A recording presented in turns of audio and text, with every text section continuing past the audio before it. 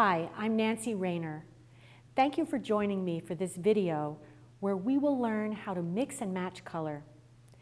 I think color matching is so much fun. It's a major part of my painting, and it helps resolve issues, and it also adds visual interest to my painting. I don't think I could live without it. It's my #1 tool.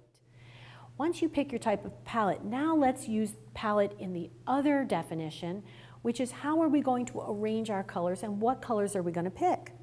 Well, there's hundreds of colors.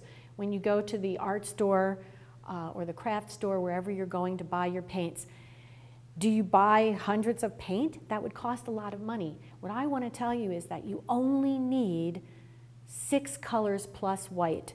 That is it to make what I call a full palette. A full palette is basically your primary colors, and I'll define that a little later, red, yellow, and blue. But with just one red, yellow, and blue, it's not going to make it for you. You're not going to be able to match every color.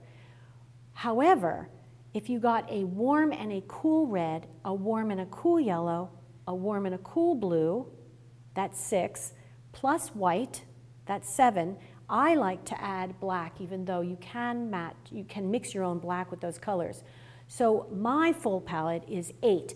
6 colors, that's 2 of each of the 3 primaries, plus white and black.